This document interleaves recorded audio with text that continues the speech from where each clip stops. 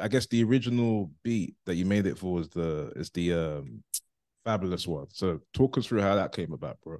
Yeah, I think that was on the first Soul Tape Fab ever did. I think it was Soul Tape 1.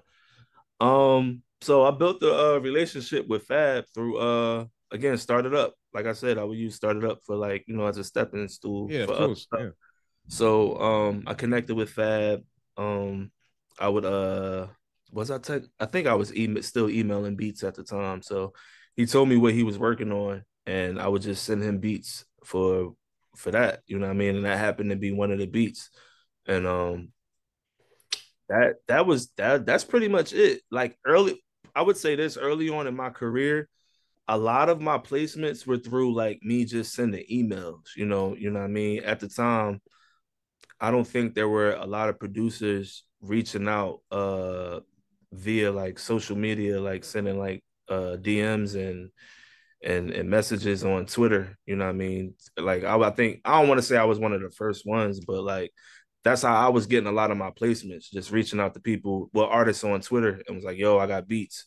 You know what I mean? So back then, I wasn't really in a lot of sessions like that neither. Like I didn't start getting into sessions like until like later on. So um I definitely that was definitely like an email track. And then he hit me up. He hit me up like I think the week the project was getting ready to come out for his release. And he was like, yo, you got one on the soul tape. I would love for you to come up to New York to check it out and be a part of the whole, you know what I mean, the whole listening session and all that stuff. So that was a dope one. Okay, now the Soul Tapes is a mixtape, correct? Yeah. Now, my understanding is mixtapes are free. It's not something that you can sell. Now, Mhm. based on some of the conversations I've had with some producers, right? If someone mentions the word mixtape to them, they're gonna run the mile because from what I'm told, because the project is free, hmm what tends to happen, producers don't get paid for the beat. So, what was the situation regarding this and this mixtape? So at the time, uh, at the time, I didn't get paid for it, and I used it as, um, like promotion for myself at the time. You know what I mean? I used it like branding. I was branding myself at the time. Like, look, Mm, mm. I did the Fab joint, but I ended up getting paid for it later on. I think, I forget who wanted to use the song. I think maybe it was like for like a Vivo campaign or a documentary or some shit. I don't know. I don't remember, but they wanted to use the Fab song, so they had to pay for it. So I ended up getting paid for it anyway. You know what I mean? Oh wow. Okay, okay. But yeah, like at that when Fab told me it was for like I don't really tend to like want to do mixtape stuff now where I'm at in my Mm. career, but early on, I didn't give a fuck. I was trying to get it in. I was trying to get on, you know what I'm saying? So I was taking any and every opportunity and making something out of it, you know what I mean? So I guess not to put words in your mouth. So my assumption would be that you would advise up and coming producers, yeah, take the mixtape route because it's effective at getting your name out. Or I what think your stance would be? I think back then it was a different time. I would say now you can I would say if I knew what I knew now back then, I would have fucking charged. I would have took something. You got to charge something. You can't do everything for free because then everybody's going to look to try to get it for free every fucking time.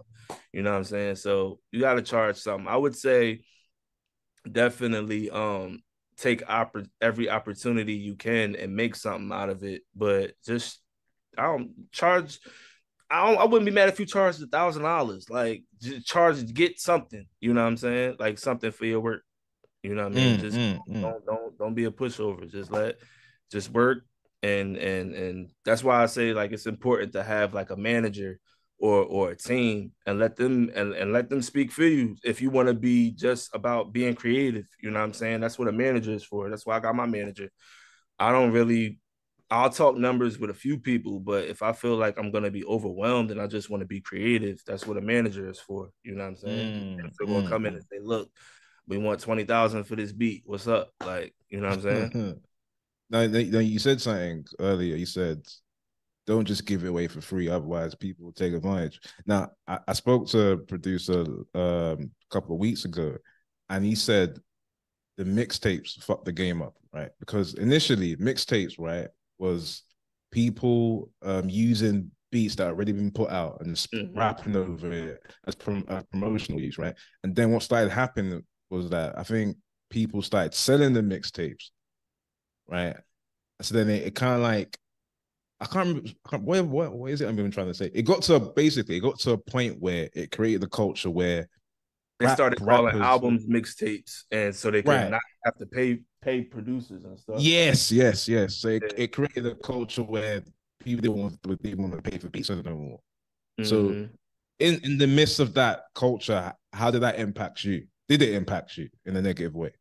Uh, did it impact? I mean, by that time, I want to say I was still charging, so it didn't affect me in a way. Um,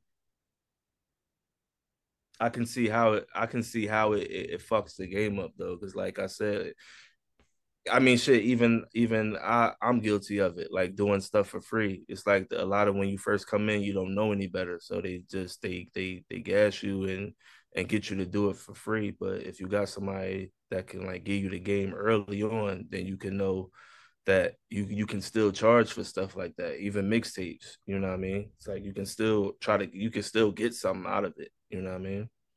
No, for sure, for sure. Now, what year we on? We on 2011, still 2011, right? Yeah, that's Um, when. I only found out about this song last week, and I was going through your credits. I was like, oh shit, why have I not heard this song before? Anyway, check this out.